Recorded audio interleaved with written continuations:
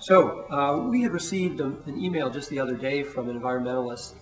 in the area who said he was a little suspect of what we were doing and said, yeah, certainly global warming is the issue of the day, but we've got particular community environmental concerns in our county, and they have nothing to do with global warming. I was a little surprised by the comment because I hope all of us are recognizing, certainly my legislative colleagues in Sacramento are now, I think, finally waking up to the fact that just about everything we do impacts the phenomenon of global warming. We have any number of bills moving through the legislature this year that deal with land use and planning issues because, of course, they are directly related to the amount of carbon emissions we'll be putting into our atmosphere in the coming years as we develop and redevelop communities. Vehicle miles traveled is a term we're going to hear more and more about.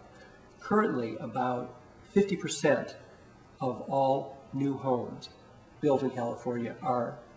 single-family detached homes. But they're built in these communities where one must, no other option, short of a very long walk or a very long bike ride, no option but to get in one's car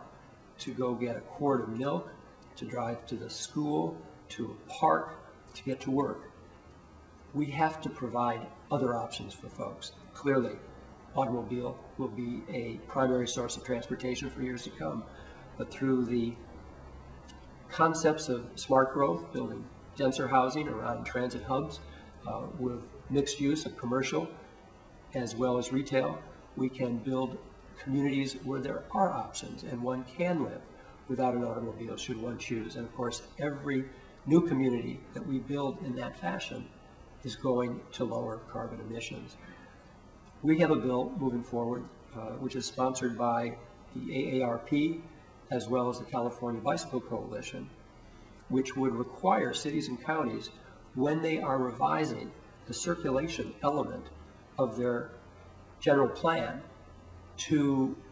consider all accommodations of a street in their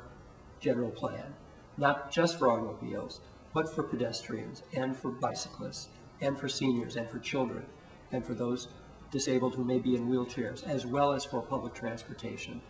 Clearly, this makes good planning sense. Certainly, you wouldn't want to build a new road in a new community and come back 5 years later and say, gosh, wish we had thought about putting in that sidewalk, wish we had thought about putting that bike lane. It makes sense, not only fiscally, but also, again, to give individuals options and to make sure that the new streets that we're constructing are safe and that people feel safe if they are outside of an automobile in that circulation element.